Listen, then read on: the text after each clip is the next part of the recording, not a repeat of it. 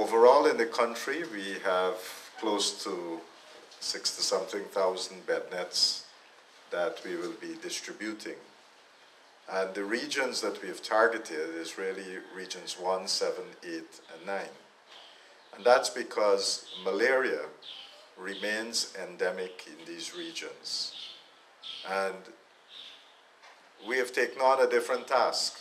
And that task is not just to treat people with malaria. In the past, our approach to malaria would have been that malaria is inevitable in these regions, and therefore people at some point would come to us, we diagnose it, we treat it, and that's the end of that. And next year, you get reinfected, you come back, we do the same. What we are aiming to do is a little bit different. We have set ourselves a target that before 2030, that we would be able to effectively eliminate malaria as one of the diseases that we have to deal with in Guyana. Because some of you might have been in this area for a long time, you might think that it's a very daunting task. And indeed, it's problematic, it's daunting, it's not without its challenges. But I think if we put our minds together, that we would certainly be able to eliminate malaria. Now, here is the issue.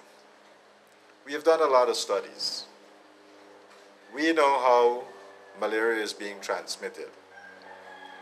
We know what is transmitting the malaria, the mosquito, right? We know how people get infected. So we know all of that. And what we have to do is to, at each of the appropriate part in the life cycle, we need to break the chain.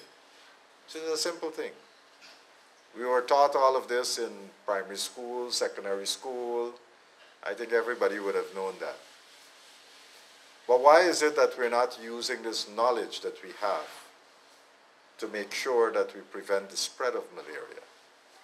And I think that's where the challenge lies, because what we need to do is to remind people that they have this knowledge already.